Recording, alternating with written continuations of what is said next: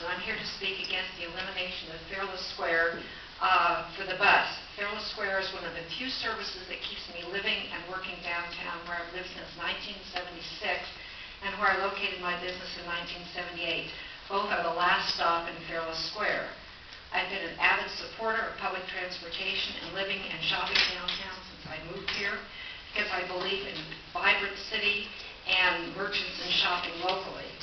You've all made it easy for me to do that until now. I love to see the smiles on tourists' faces when you tell them public transportation is free downtown, whether it's bus or a streetcar or Max.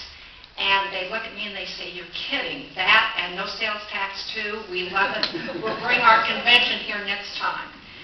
I've also spoken up and spoken out and challenged colleagues when they rant about Portland's public transportation. So what do I have today? Currently, I have nearly door-to-door frequent service by the bus.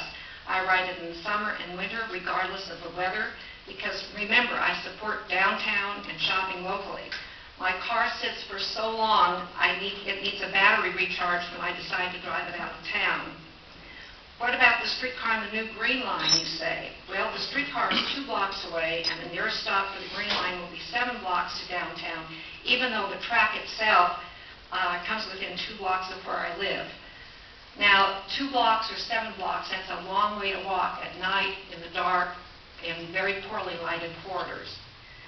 The City Council has made driving downtown prohibitive in both cost and convenience.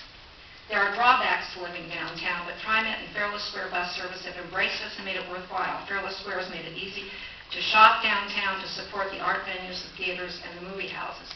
And so you can look at me and say, "Well, she's old. We'll just give her a discount and honored citizens pass." And I say, "Sure, that's good for me. But what about the other families that live in my area?" And we do have families who are trying to keep their lives together. We have children who also are part of families, and we have renters, and then we have the tourists who are down there. With the proposed elimination of Fareless Square for the bus and the horrendous parking rates, I'm looking at Bridgeport. Did you know it has many of the same stores that exist downtown, and it has free parking as well?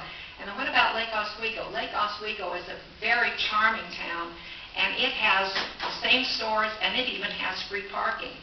I penciled it out, and I've discovered that I can ride cheaper, or other people can take their cars and drive cheaper to Bridgeport and to Lake Oswego than they can under the proposed changes.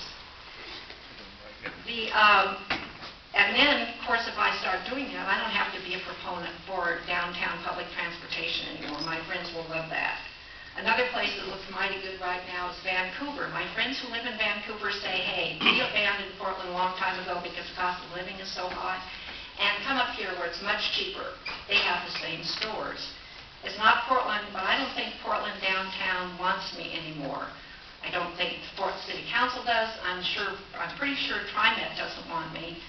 And I hope the merchants do. So I would urge all of you to support the elimination, or not eliminating, the TriMet bus service in Fareless Square.